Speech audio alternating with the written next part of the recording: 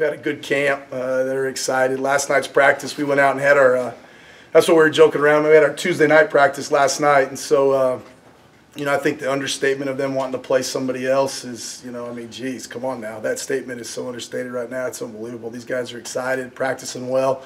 I really believe they got a lot of confidence in how they're playing and how they're getting prepared. So it's I'm excited to really get to see them run down the ramp on Thursday night and watch them play.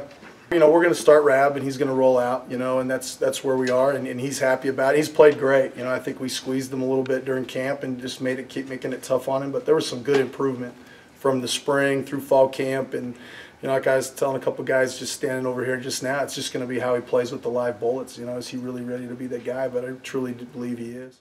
The thing is, they're going to be real physical up front. Their O-line's going to be really good. They had a replacement at the right guard. There was a change in their depth chart. Their quarterback's coming back. He's a bounce back from San Diego State. He's got a lot of talent, and so the whole thing that's that kind of that mystery of unknown, kind of like we are at some positions, is just the skill spots. How explosive are they going to be? Are they going to be the same type of team? Are they going to try to pound you and throw a play action pass, or what's their kind of going to be their scenario?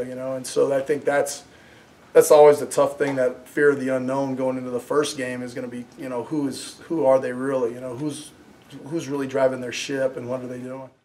That's it. I think you really sit in the back end, with Ethan and Hunter and those guys playing, and up front, the D-line and that linebacker core. I mean, that's the interior part of our defense. That's something that's really important for those guys to actually understand in the battle, that how you have to play the game and to get to prepare for it. And we talked about that last night. I told our guys last night.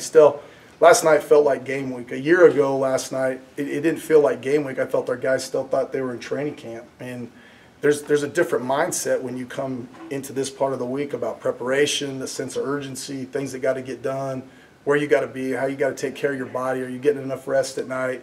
And I think you really saw that in the last couple of days. Is you could see that momentum going, and that's the maturity of those guys growing up. Is they're still young. We're still going to have some corners that are brand new that have never played, and they're going to get tested. And even our safeties, they're still, besides Ethan back there, we got some young guys that are going to have to make some plays that just you're going to get better and better as we go along.